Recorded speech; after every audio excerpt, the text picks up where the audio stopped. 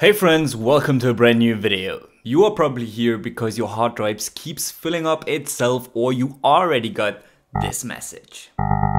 First things first, it's super easy to solve and no worries, we've all been there. Now the question is, why does Final Cut Pro continues filling up your hard drive? That's because by default background rendering is switched on. And this will force Final Cut Pro to render your stuff whenever you make a new cut. Which is actually a pretty good feature because that will save you time when you're finally ready to share your footage. And especially when you're working with huge clips and a lot of effects, Final Cut Pro creates a lot of those render files. Now how we can get rid of those render files we don't need anymore. Simply click on your library and then go to Files.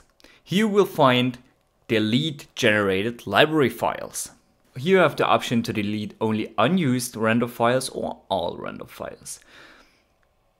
You can delete optimized media and delete proxy media. Now if you finish the project, I recommend to delete all render files and all optimized media and proxy media to get rid of everything you don't need anymore. Final Cut Pro re-renders your project. This will take a little while, but then you have only render files which are necessary for your project. And if you are in the middle of editing and need a little bit more disk space, then delete only unused render files. And here we go, we freed up a lot of disk space in seconds. Now, as I said before, my name is Eric, I do Final Cut Pro tutorials like this one, and I have a lot of free plugins. So guys, check out all my other videos. If you guys haven't already, smash the sub button right now and follow me on Instagram, lifted_Eric.